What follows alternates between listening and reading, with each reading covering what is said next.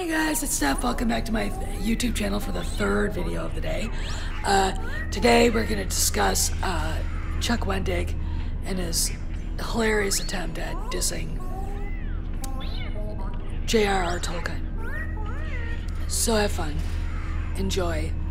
I use examples and things like that, so sit back and relax. Oh, remember, if you haven't subscribed, please hit the subscribe button.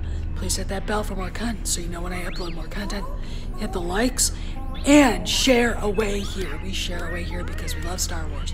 So Steph, welcome back to my YouTube channel for the third video of the day.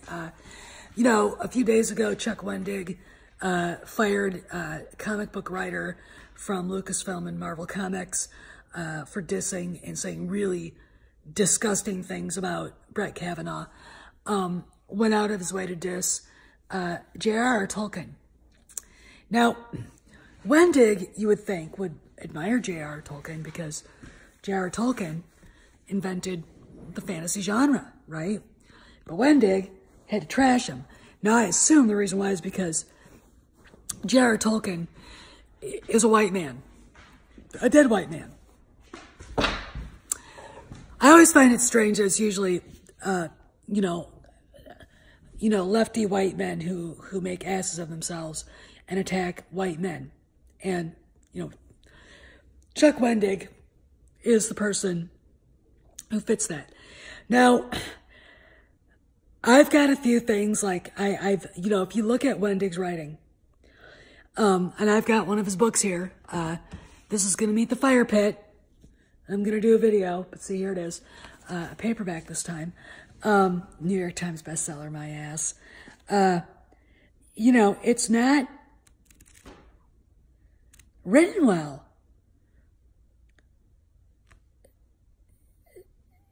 You know, it's when I look at this, I can't get into it because it's so bad. And it's supposed to be about Han and Chewie, and they're not in it. I mean, you know, all these, and his lack of present, he uses present tense. He doesn't even know how to write a novel from an omnipotent point of view. All right, I'm gonna read you guys something. You know, just, all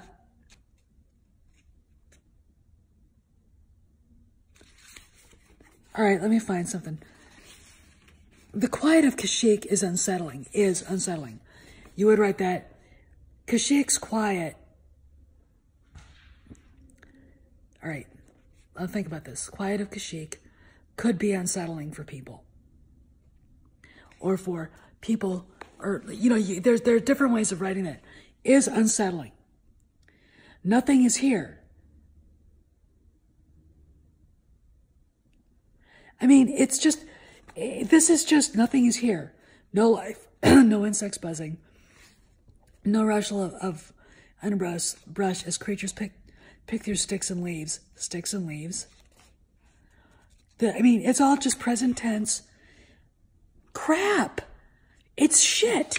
This is just, it's written for a 3-year-old. Okay? I mean, I haven't seen weebling and wobbling and herking and jerking around, but this is just shit. Why did he get this job? Oh, I remember. He's woke. Okay? I'm going to tell you guys something. Guys like Jackass here get jobs not because they're talented, because he's not. It's because they're woke. And when they were looking to hire new authors because they weren't satisfied with the EU, they trashed the EU. They hired jackasses like this. Okay. So anyway, what else?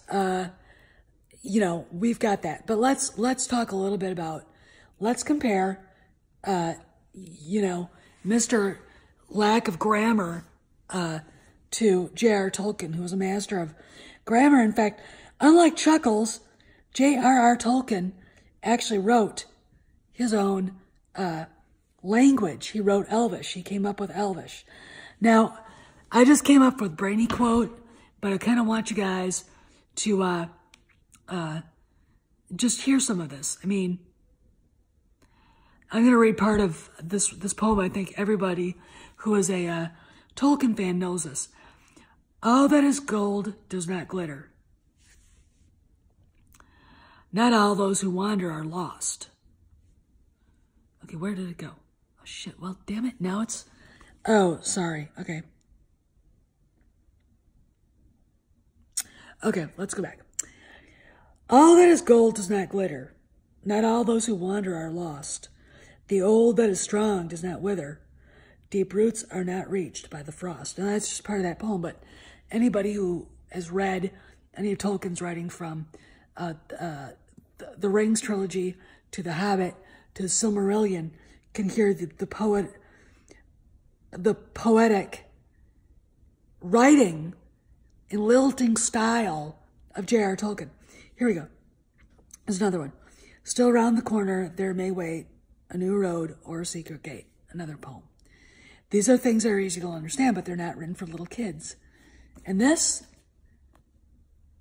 pretty much convinced C-Spot Rum books would actually teach you how to read better than that shit. All right.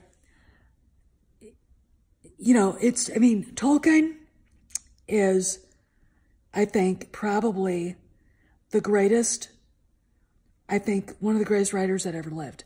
He basically invented the fantasy genre. He wrote his own language, Elvish.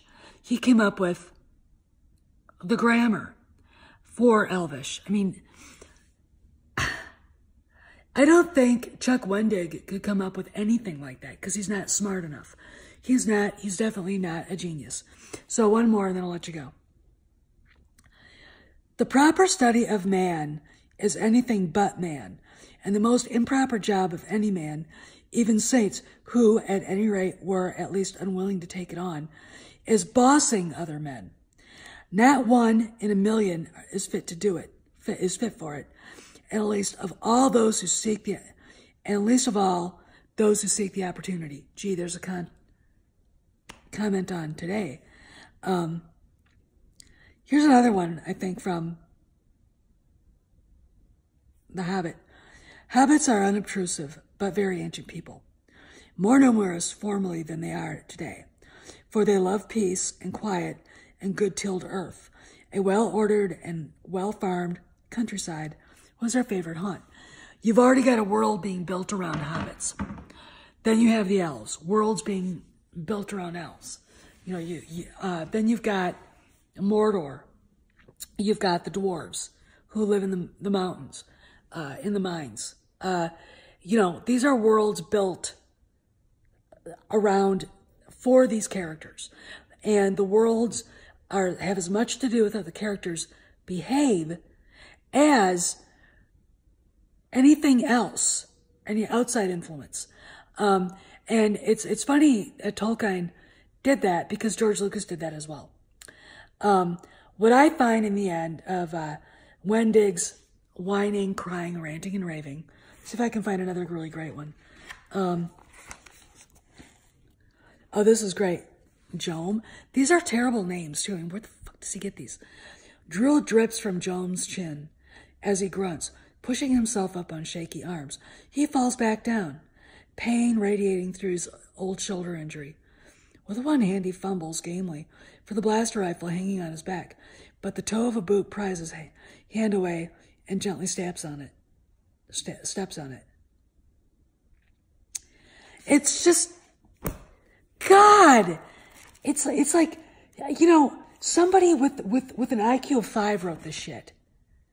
You know, all right, you know,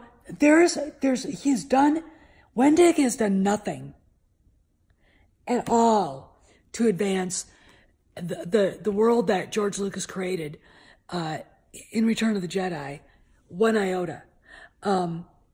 Looking at how he looked at Kashyyyk, it's like, no. If you go back and you look at A.C. Crispin's solo origin stories, you open them up and you will find when Chewie goes back to Kashyyyk to court Mulad'Dibuk, his wife, Crispin went through a great deal of trouble to create this beautiful,